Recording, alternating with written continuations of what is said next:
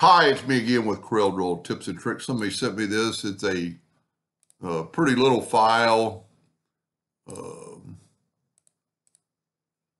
Let's just see how big it is. 3 by 3, 3.5, 3.25, whatever. So the first thing I do when somebody sends me a file, I take a rectangle, put a box around, fill it in with yellow, go to Object, Order, Back a Page. And you can see part of the logo has a white box, part of it doesn't. That's because probably this beer mug, which is pretty clear, has a white box around it, and the wordage is probably just on top of that white box. That's exactly what I thought. So what I'm going to do, they want to cut this out of a sticker or make a sticker out of this. So what I'm going to do is I'm going to set my nudge factor on 4 inches. And I'm going to take the wordage and move it over. Whoop. So that's all I have. Now this is pretty small, so I don't have to do anything to it, but I am going to make a duplicate of it and move it over. And then I'm going to take this one and I'm going to go to Trace Bitmap, Outline, Trace Clip Art. Because I can't imagine that you'd want the white background in the picture. Now the trace might not be as good as the original picture, but we can look at it and it really is. So in this case, this would work. So let's just move this out of the way, and now we can move this all back and see that, well, there is some white in the handles. So let's take our bitmap and let's go to Object, Order, or Group and ungroup it. And let's just grab that white. I'm glad I did that. And then there's actually some white around the handle, but that's like a part of the handle, so that'll work. Now, they want to make a sticker around this. So what I'm going to do, now I can get rid of my yellow box. Matter of fact, I'm going to move it off for their page. And I'm going to make a duplicate by hitting the plus key on the keyboard, and I'm going to take it, and I'm going to left click, right click. That's going to help us a lot when we contour it because they want to put a sticker around there.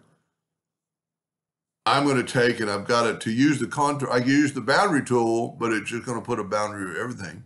So I'm going to go to Object, Group, and group it together, or Control G. I'm going to go to Effects and Contour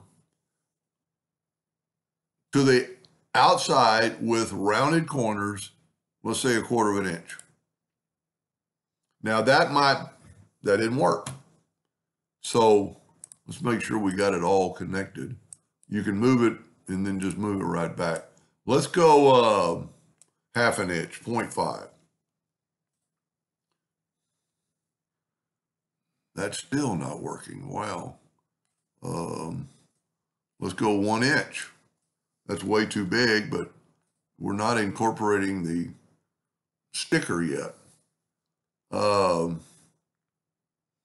So that's way too big for a sticker, but what we can do now is go up to Object and break the contour part, grab our new contour, come to the inside now at 1/2 inch.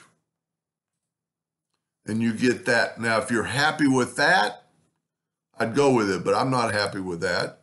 Let's contour 0.75 to the inside. It's not perfect. And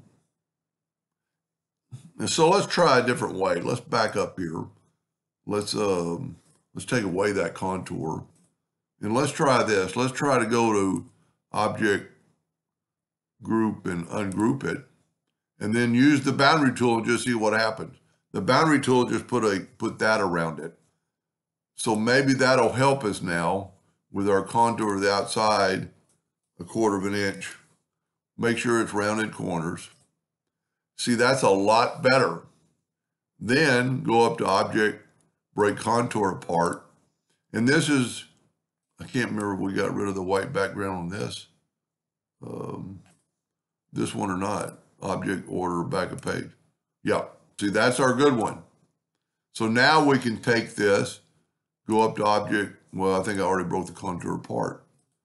Move that over right click to make sure it's a red hairline, so you signify hairline.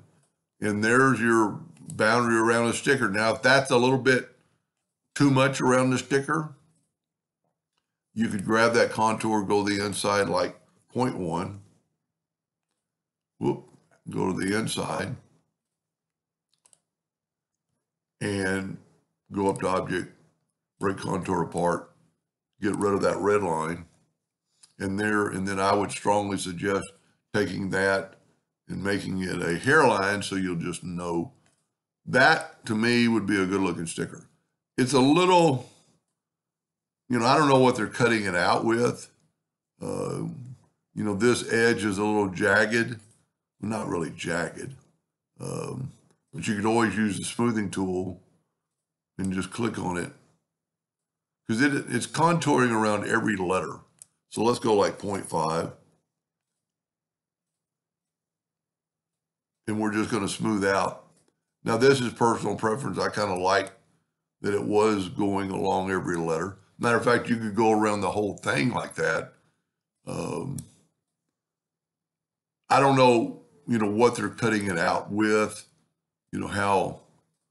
see how when I click on it, I get nodes? And that way I can kind of know. And see, I'm not going to touch the inside stuff because it's not highlighted. And it's making a smoother, you don't want to have too jagged of the edge. I would think for stickers, I would love to make stickers. But see, I just got rid of some of the nodes. And you could do a straight line across there, but I think it really needs to be, see, nothing selected. I'm going to select it, and I can see my node. So you can go back over it. The bigger your nib is, the smoother, the faster it's going to work. Not really the smoother, but the faster it's going to work. See how it's basically reducing nodes. See, there are 3 nodes right there. Now there's only 1. That, to me, now, I don't know if when they print this, if this needs to be white, for the sticker, but you could always do this right here and go object, order, back of page. And now let's take away our yellow box. Well, let's add our yellow box back. I know I'm going to have to go object, order.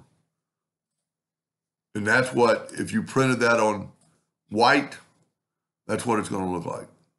And you don't have to make it white. You could, it could be any color. You don't want to make it yellow, say a pink on your sticker. But I know nothing about printing stickers. I would think you would just want either the white or nothing. Maybe it'd be clear. I don't know. Maybe they're printing it on white. I have no clue. Anyway, I hope that helped them a little bit. Thank you for watching.